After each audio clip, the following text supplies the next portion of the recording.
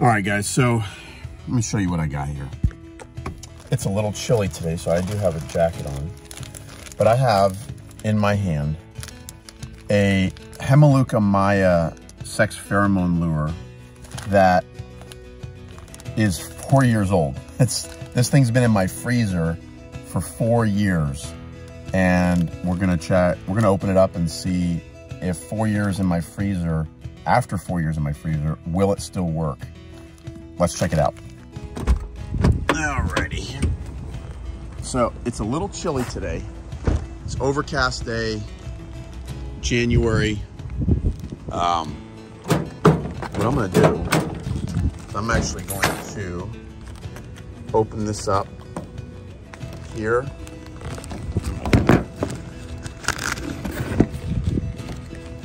I'm gonna open this up.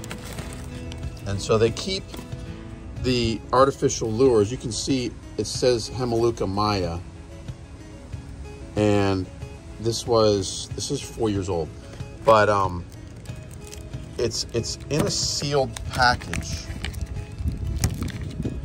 But what we're gonna do is we're gonna open up the sealed package, and we're gonna dump out here our lures.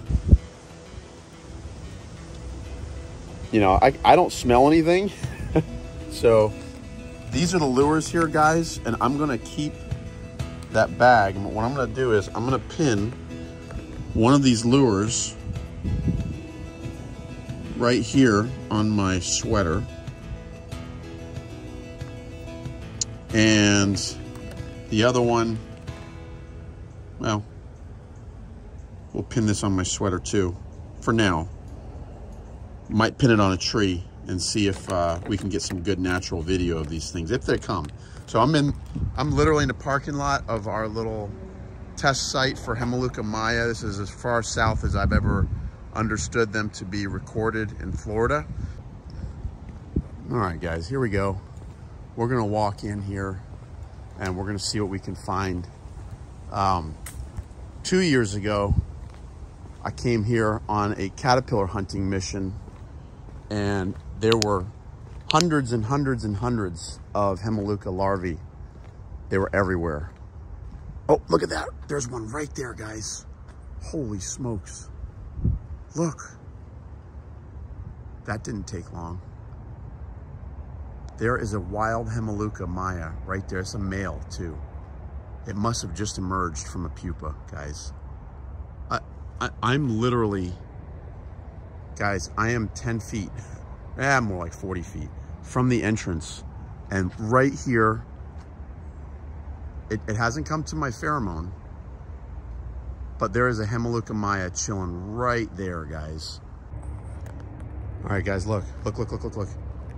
Here's a Melaleuca coming right now. It's flying.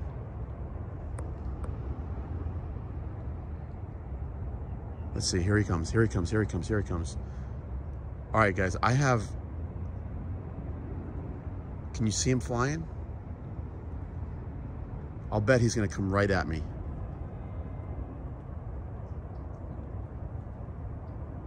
Here he comes. Watch. Look at this. Look. Here he comes. He's following the lure. Two of them. Oh my goodness. He's looking for the lure, guys. Look at him. The lure's sitting right here. I guarantee he's gonna come right up on me. Look. He's looking for it. Look.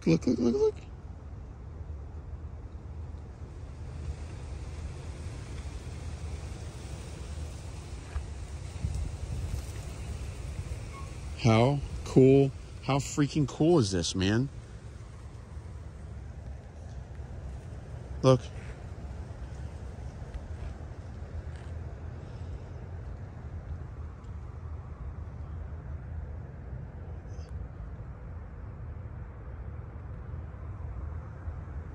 He's intent on finding. Where's the girl? He's looking for a girl, man.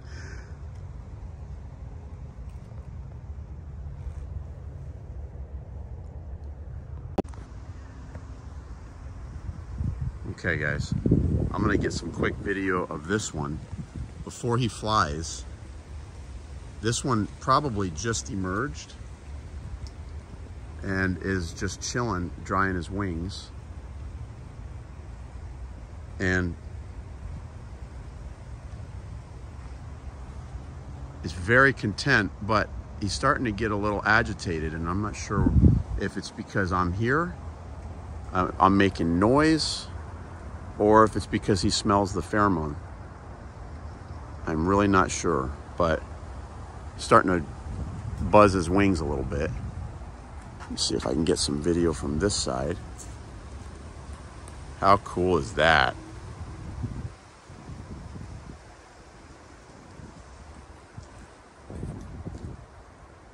Awesome. This guy over here is still looking for his girlfriend. Where is he? All right, so our little Hemiluca Maya. Oh yeah, he's just dripping his marconium. He just emerged, guys. Oh, there he goes. There he flies, he flies, he flies, he flies. There he goes. How cool is that? And he's flying around. Is he gonna come look for the girl, or is he just gonna fly away somewhere? He just landed. Let's try and get some video. That was the first flight of the Hemiluca Maya. He only flew probably 10 feet away, landed on an oak tree stem.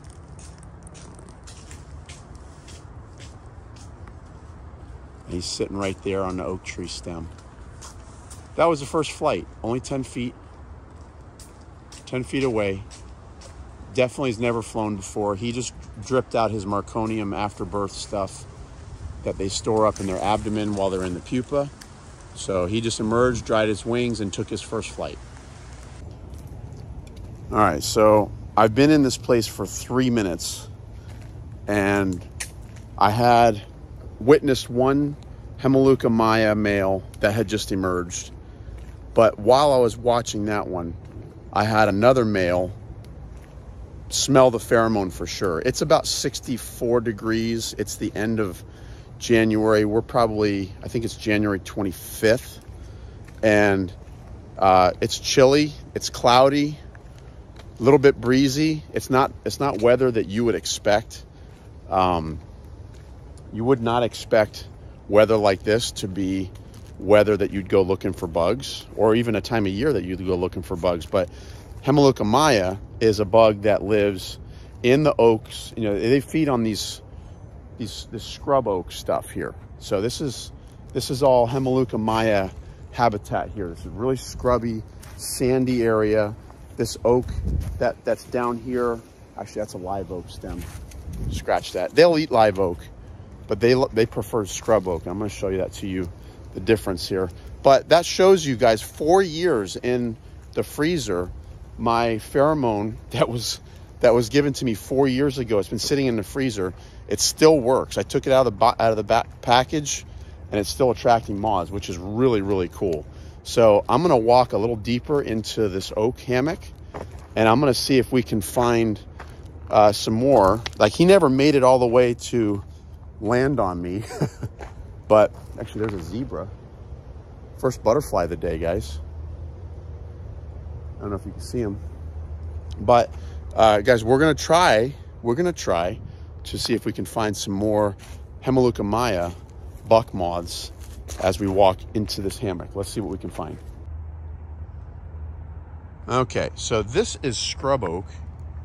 It's different from live oak. In fact, there's a live oak right here. Live oak gets a lot taller. Scrub oak is smaller. You know, they get, I see them, you know, there's 12, 13 feet tall right here. And that's the stuff that the Hemilucas love. So this is, the leaves are smaller, they're more compact. It's a very, very compact, sturdy plant. And they live here. And guys, 2 years ago, if you don't remember, I came in here looking for caterpillars, I think in February, and their caterpillars there's thousands of them. So this is the habitat. This is the host plant, our scrub oaks. And so we're right in the middle of where I would think Melaleuca maya would be on the prowl looking for girls, you know. So if there's males around, it's funny now that I've come a little deeper into the hammock, I haven't seen any more moths. There was 2 right by the entrance, but we're gonna walk around a little bit more and see what we can find. Okay, I'm gonna stay nice and still as I'm walking around. Here he comes, guys. Here he comes. He's looking for the girl.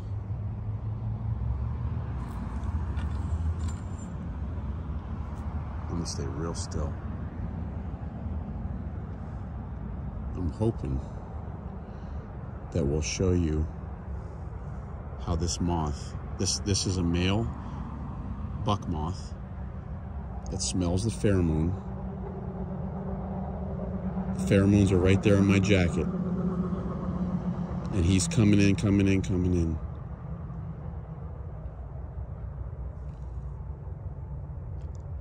So their chemical receptors are in their antennae. And they're so sensitive that they can smell just little tiny fragments of this chemical that's just coming off of this little lure. Here's another one. 2 of them, guys. So there's 2 of them now. Look at that. How beautiful is that, man? So I'm gonna come down here on the ground and see if I can get some firsthand up close footage. So the guys are looking for the girl. Look at this. Where is she? Where is she? Here's what I'm gonna do. Watch this, guys. I'm gonna take this. I'm gonna put it right here. In fact, I'll put both of them right there for the sake of the video. And we're gonna see how long it takes for them to find it. Look at them all. How cool is this? Look at this. Lure's right here. He's looking for it. There he is. There he is. Where is she? Oh, wait a minute. That's not a girl. Oh my goodness, guys. That is so cool. All right, while I'm here waiting, 2 of the guys that just came in, they quickly left once they saw that this was not a female. It just smelled like a female. But I was kind of curious because I looked right over here, right on this branch. There is an old Melaleuca moth. It looks like it's dead. Totally dead, totally petrified. Sitting there on the branch of this. It's a male too. It's just sitting there on the branch. Totally desiccated.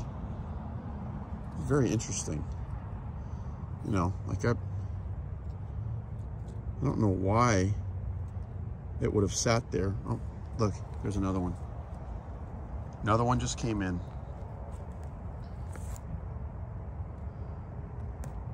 How cool is that? Here comes 2, here comes second one. There's another one. We got 2 males hunting for the female. Where is she, guys?